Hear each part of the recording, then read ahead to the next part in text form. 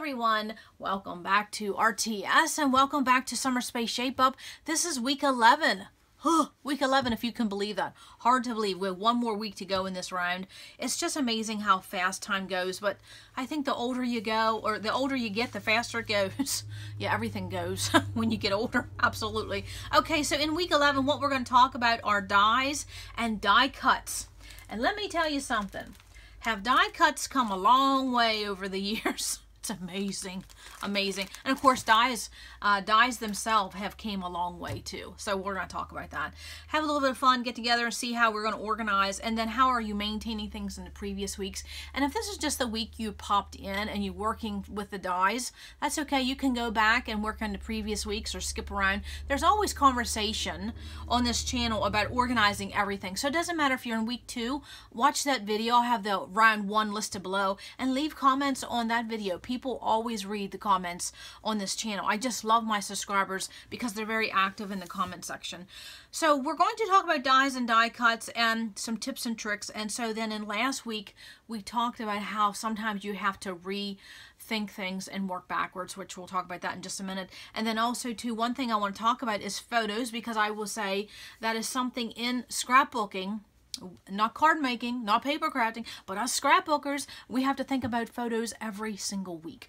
So maybe for what you need to do is maybe back up your summer photos. Just simply do that. Or maybe what you could do is ask family for some summer photos before they start deleting. You know how that goes. And then also too, someone recently asked me about tracking photos, and I was going to address that in our photo series, and I don't know when that will be in the future. It may be a few months from now, but I wanted to give a quick way of how I have tracked photos or layouts in the past. And it's simply, I've done a few different systems, but I would say the quickest way to track the photos you've printed or the layouts you've done or anything, just a simple notebook. And then you could tab it. Do you want it by year? Do you want it by season? Do you want it by holiday? Do you want it by person in your family?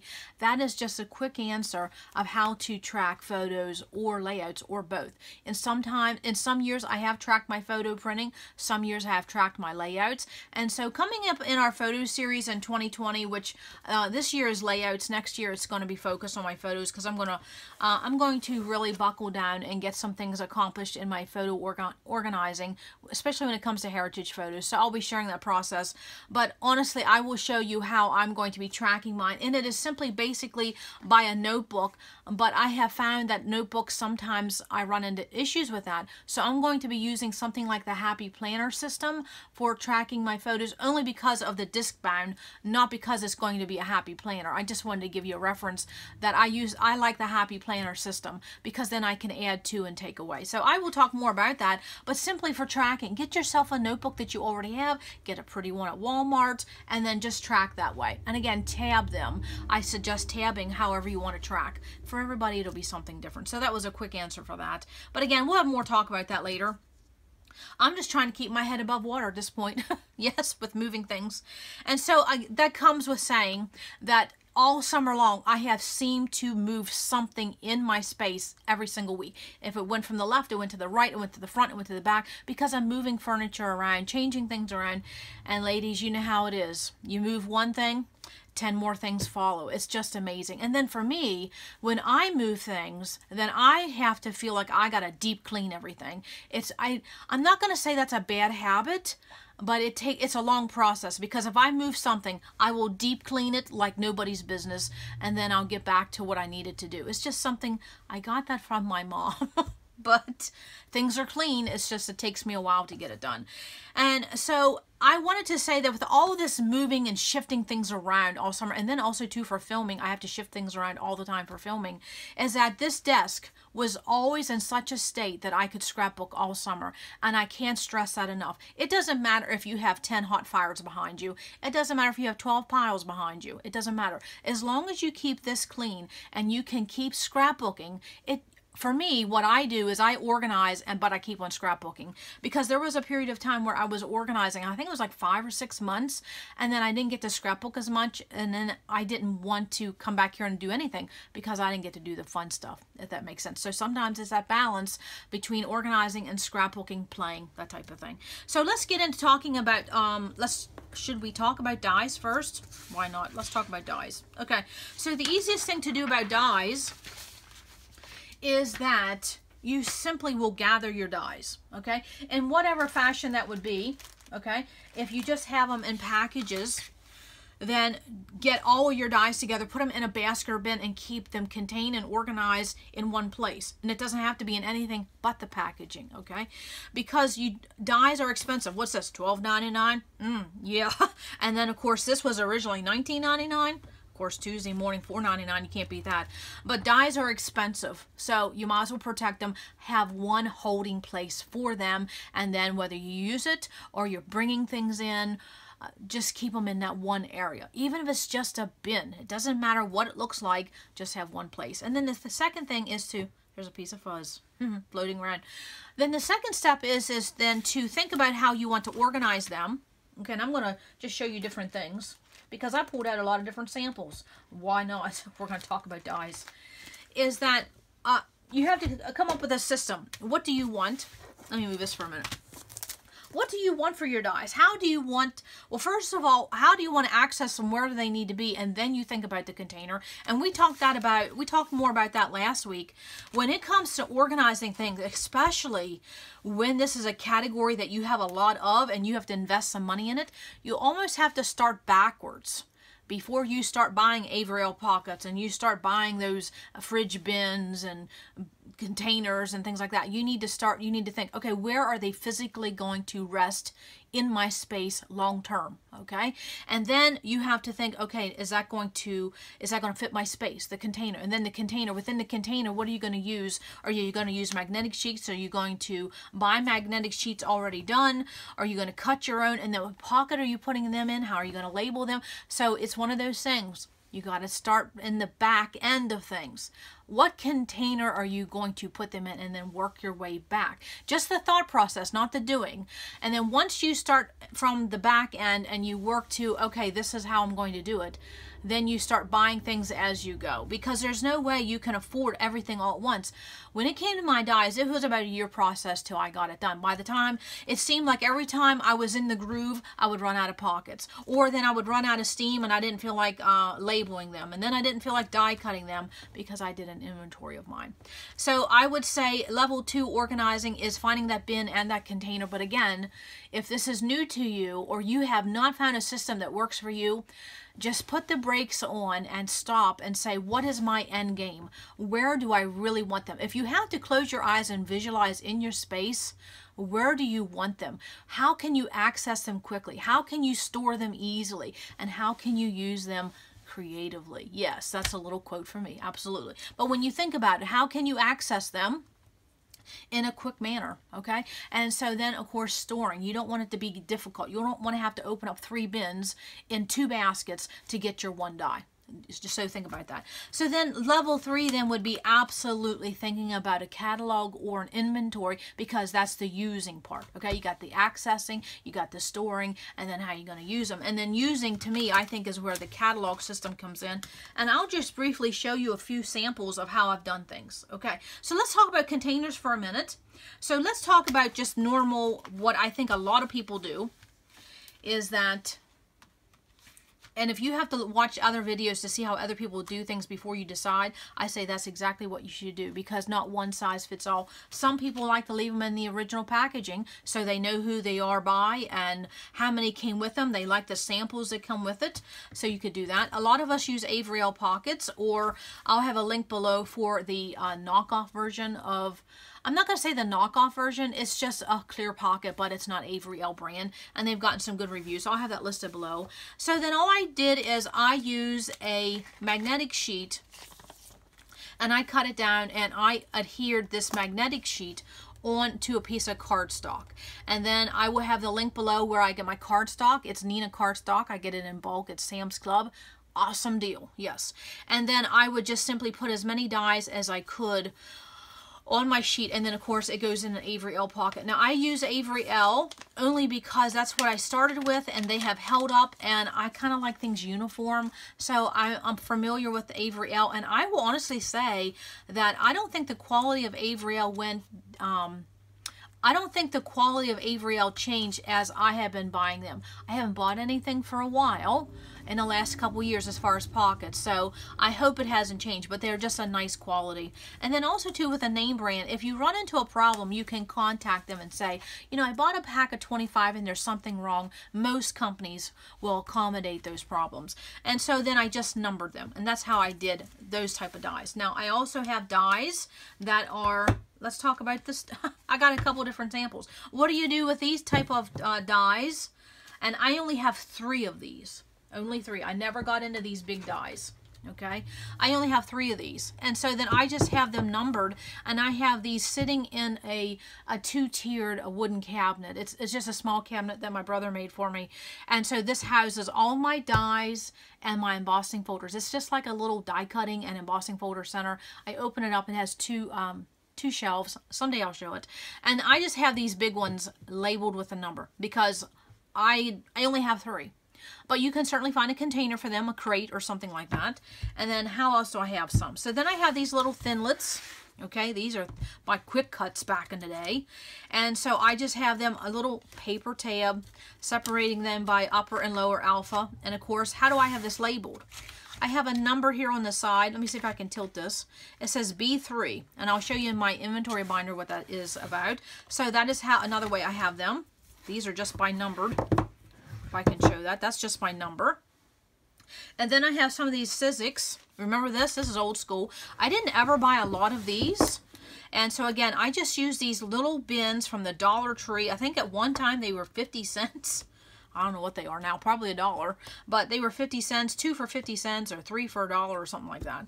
Or 50 cents a piece. And so then I just have them, I just have 2 sets in there. So that's very compact. And then of course you see again, what do I have on the side?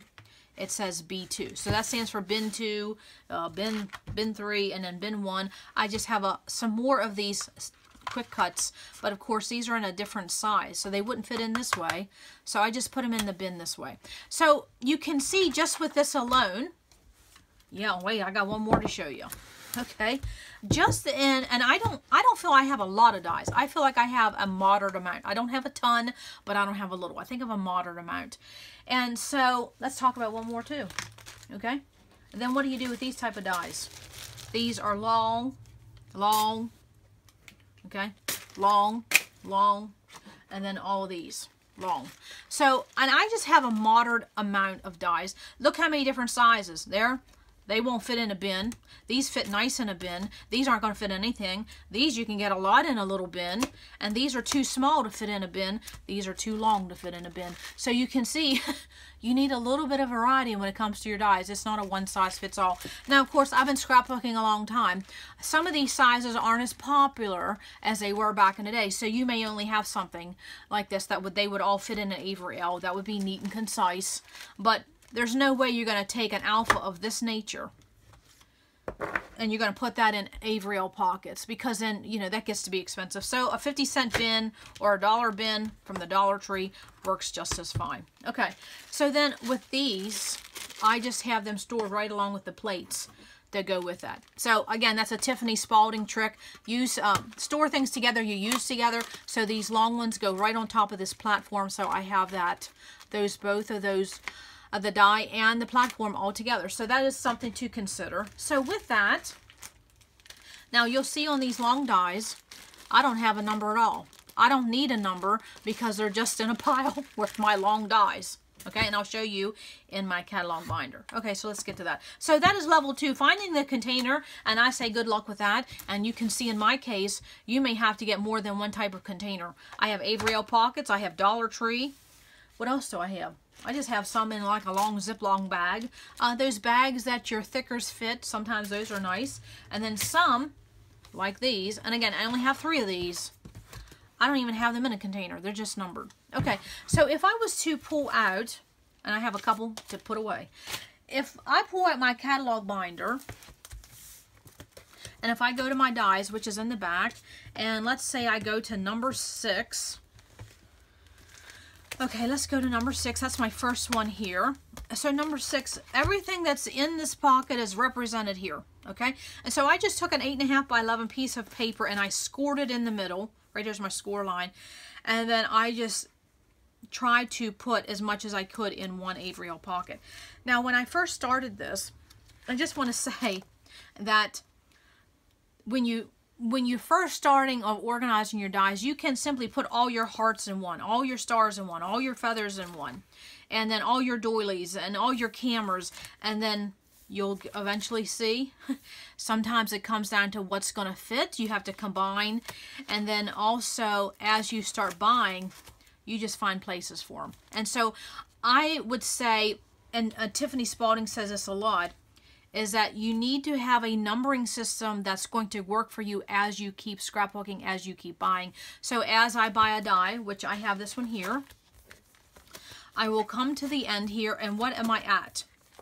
I am at 68. Okay, so I would take some white cardstock, some scraps, die cut them, and then I would put them right here, and then I would put them in an Avriel pocket such as this, and I would label it 68. Okay, now these magnetic sheets, I did want to say, all those are those register covers, magnetic register, or what do they call them? Register or something else. I was going to say valve, but that's not the word. They're just register vent covers. That's what I'm trying to say. They're magnetic vent covers. I get them at Lowe's. There's 3 in a pack, and so I can get 9 out of 1 pack of those. And so works really well. Okay. So again, that's one of those supplies when you buy the Avriel pockets, when you're buying the magnetic sheets. When you're buying things like that, you can't do it all at one time because first of all, you don't know how many you're going to need, and you always seem to need more than you think you're going to need. And then also, it's cost. You can't do it all at one time.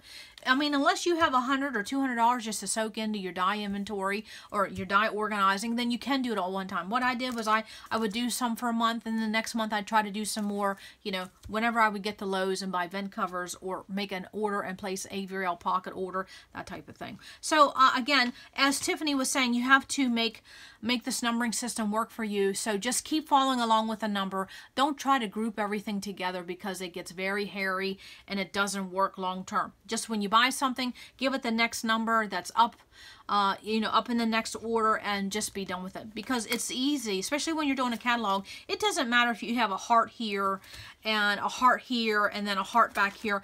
I don't have that many. I can leaf through them in a quick manner. So say for example, there's stars, and I think there were stars someplace else. Stars, and there were stars someplace else. So there's just no way you can keep them all together unless you are done buying dies permanently. But who can say that? Nobody. We can't. We keep buying. That's just the way it goes. So that is what I want to say for level 3, is that you would absolutely do a catalog or an inventory or Evernote or some type of system, because you can do all the organizing of these dies you want. But when you sit down to craft and you sit down to scrapbook, how are you going to know in a quick manner what you have? You can't go to the cabinet and leaf through all of them. I mean, that would be 20 minutes right there. So this is a quicker way. You just have everything in one binder or a catalog, or you just have a catalog or a binder system just for your dies. In this case, I have dies, embossing folders, my slice machine, and punches. I have it all in one. And I will tell you, I told myself when I did this catalog binder, and I'll have a video listed below that talks more about this, is that once this started to get full, then this was an indicator, then you need to stop shopping. And so you can tell I'm starting to get a little heft here. So yeah, it's time to stop buying as much. And of course, I've been doing that over the last few years. Or, you know, there's always purging. So when you get to this inventory system, I say before you start organizing, before you start doing event covers or Avriel pockets or whatever system you're using, go through and start purging at that time. There's no sense investing time in organizing and cataloging something if you don't love it. Well, that was the wrong thing right there. If you don't love it, get rid of it now.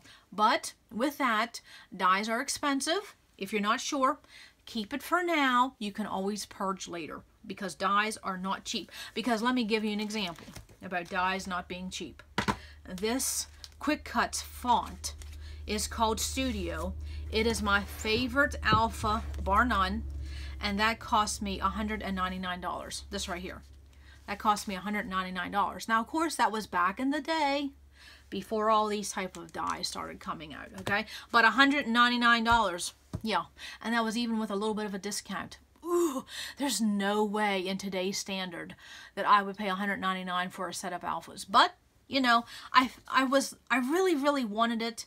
And I'm really, really glad I have it, and I really, really have used it. So I'm not going to begrudge myself, but every time I see this, I think of $199. I don't think, oh, gee, I love that alpha, because I'll never get rid of it. I do love it. It is my favorite, but I don't think it was worth $199. No, I don't. But it was a gift, so you know how that is. Okay, so I think I want to stop there for a minute because, oh, one more thing. Let's talk about dies, one more thing. What do you do when you have dies and stamp combos? Ooh, let's talk about that. I don't know if I talked about that when I talked about stamps. I had a couple here. Let me see if I can find them. Is that when you have combos? Okay, so this is what I mean. So if I look at this stamps, these are by Technique Tuesday, and it has a D1 on here. So that is telling me that I have dies, and they're number 1. So let's go see if that matches up. And right there. So there are the dies that matches a stamp set. So that's one way to do it. The other way to do it is that you can absolutely put your dies in with your stamps. So some people would say, well, why do you have one way and one another way? And here's how I gauge whether I'm going to put my die in with my stamp or I'm going to keep my die separately. This is what I do. If I can use this die on its own and not have to use this stamp, the die goes all by itself.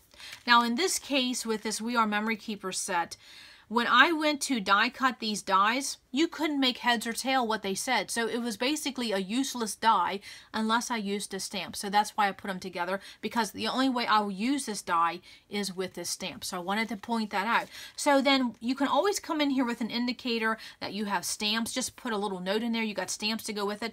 I don't, because I play with dies more than I do stamps. Truth be known, okay? But that's one way. You can put a note in your stamps or put a note in your dies or put a note in both. Absolutely. Okay, so that's talking about dies. And then again, as we talked about in week 10, this is another one of those products, another one of these categories. You have to start at the tail end of things.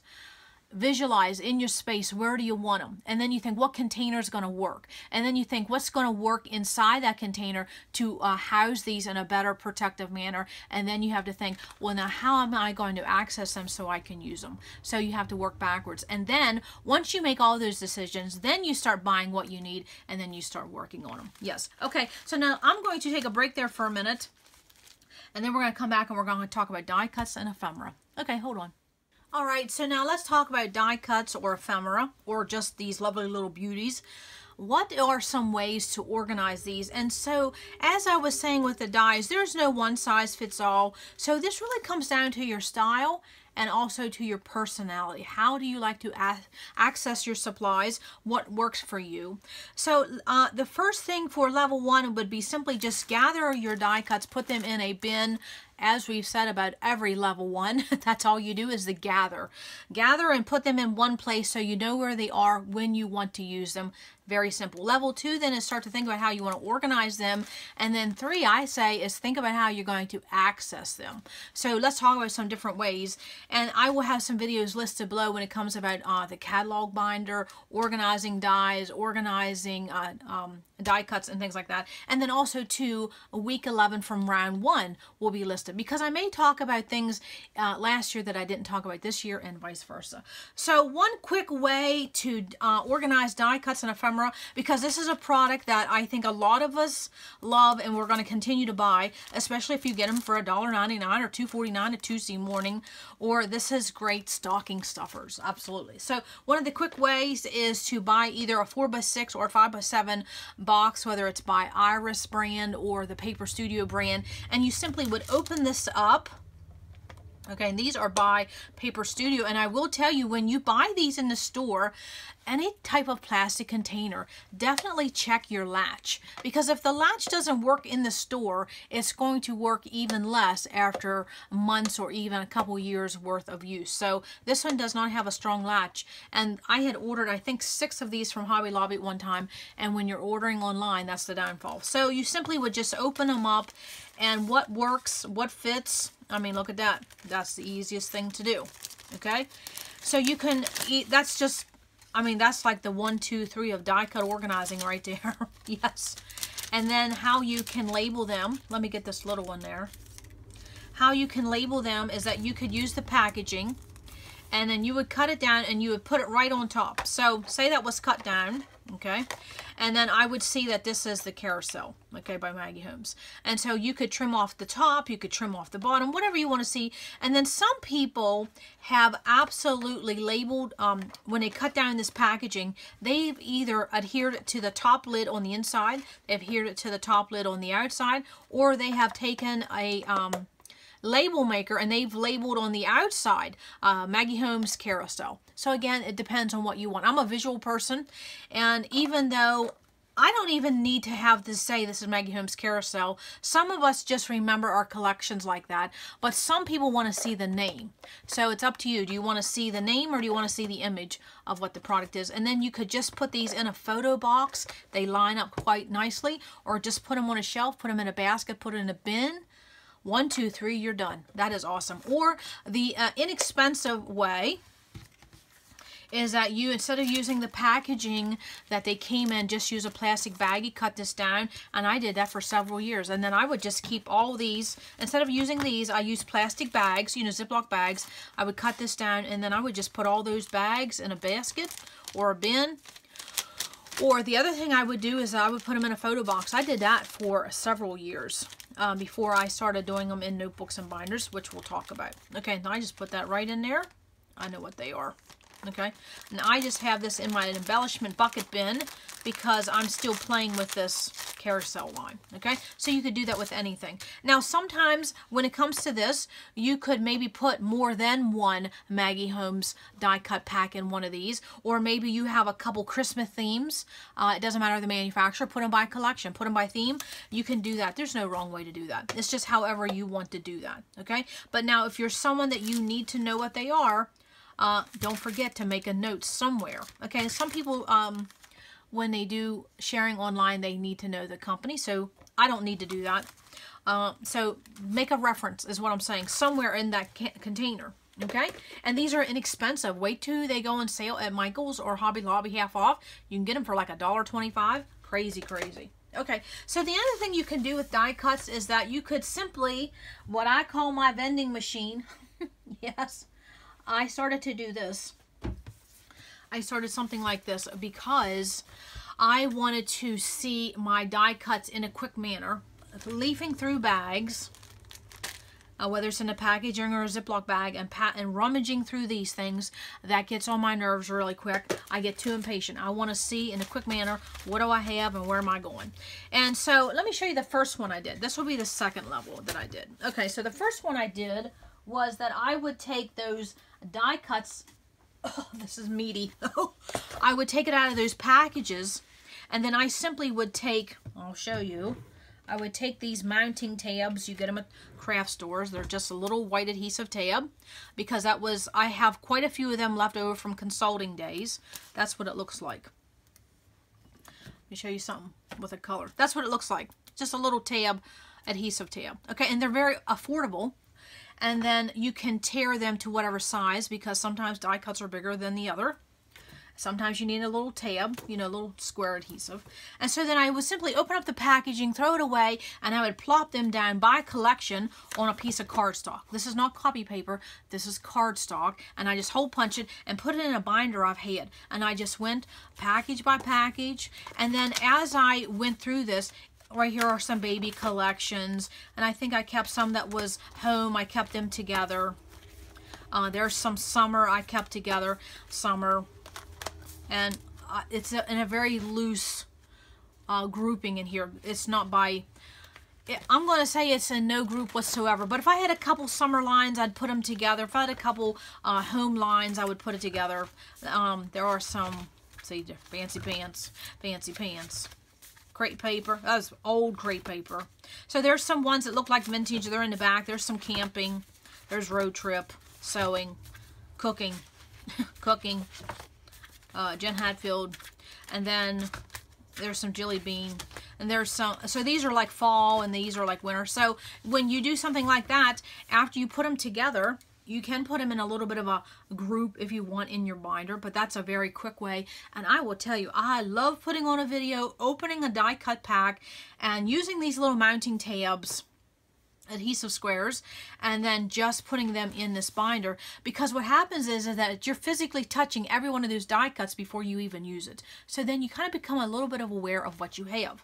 It's very addictive. I love this. And so I showed this recently, that I was doing a Disney page and I was flipping through to see what I wanted, and I spied a zebra.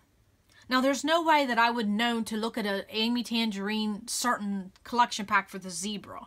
So it was just easier to go through this. So this is just purely by collection. Okay, there's a Valentine's, there's home, there's some baby, there's a little bit of everything. Okay, and then if you have some that are too big, and I ran out of room, I left these Penelopes in this bag. They're 3 girls. I have a special thing I'm going to do for them. So I just left them in the packaging.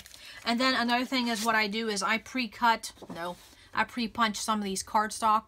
And so then when I'm, you know, if I buy one, then my sheets are all ready to go. I just plop them on there. I mean, talk about a quick process.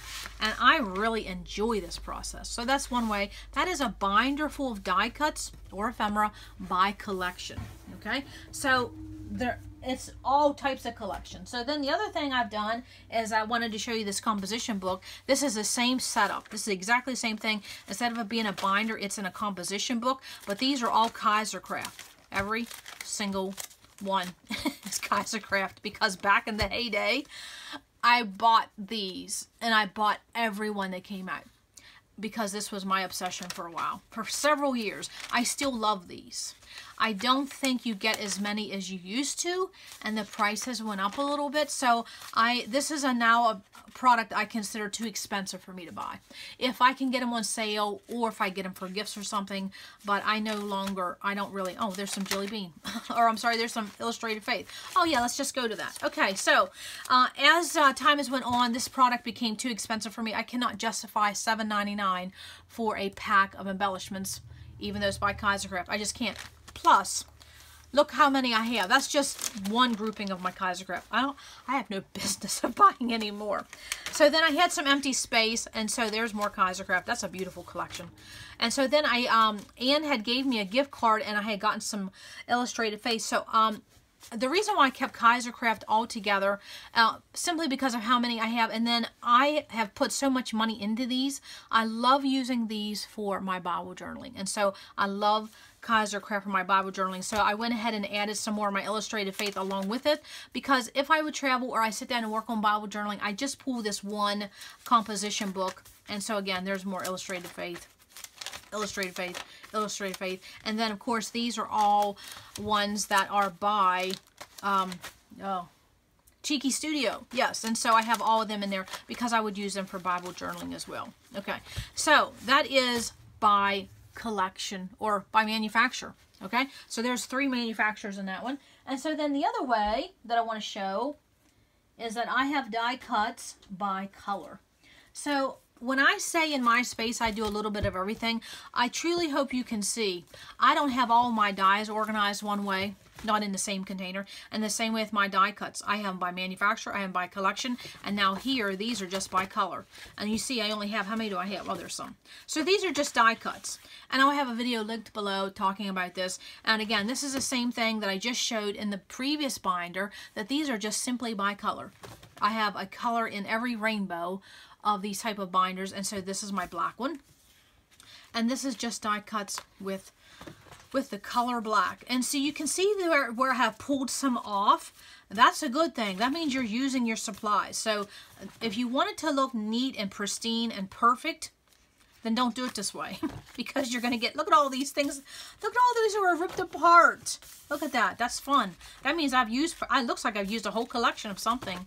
Isn't that fun? Okay, so that is what I wanted to show for die cuts. I don't think there's much more to talk about die cuts. It just comes down to, first of all, how much do you have? Where do you want it? And then how do you want to access it? And then how are you going to use it? And the reason, so I did get this question a few months ago. If I have this by color, they could understand why I would have a by collection, because sometimes you want to keep a collection together because you want to use it together. But then why would I have these composition books?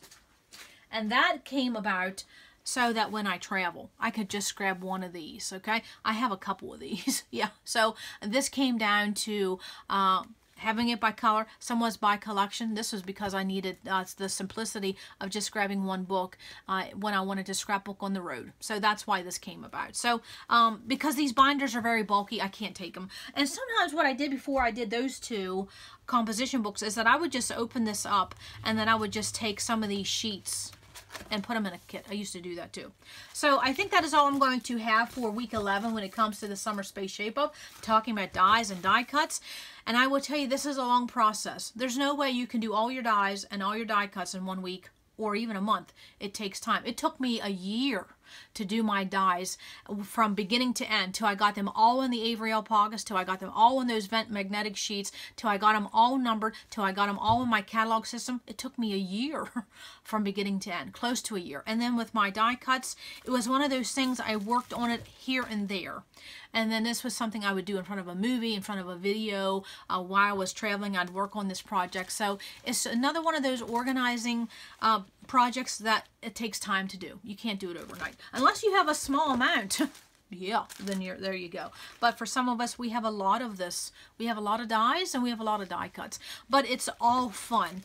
And someone had asked me recently, she said she didn't have a lot, but she knew that she was going to be getting a lot. She was going to keep buying that. So she asked me, should I do it by color? Should I do it by collection? Or should I do it by manufacturer? And I said, it comes down to what you truly like, what you truly want. If you know when you sit to scrapbook or paper craft and you want to just pull out graphic 45, then think about having some of your graphic 45s together. Or if you sit down to scrapbook or craft or make cards and you want to go by color, then you should have some by color. In my case, you see, I have some by manufacturer, I have some by color, and I have some by collection. So it doesn't hurt to do all three. And if you don't know, then what I would suggest, don't settle into one way of doing something until you know you're going to like it. Because some people have said that they have done this with their stickers and they didn't like it. It's not for everybody. It truly isn't. You may simply want to think about something like this. And that way you can just flip it to a different container if you don't like it. So think about that. Okay, so that's all I have for week 11 in the Summer Space Shape Up. If you have any questions, please leave those comments below. And I do want to add this because I'm going to have to add this for the next several videos.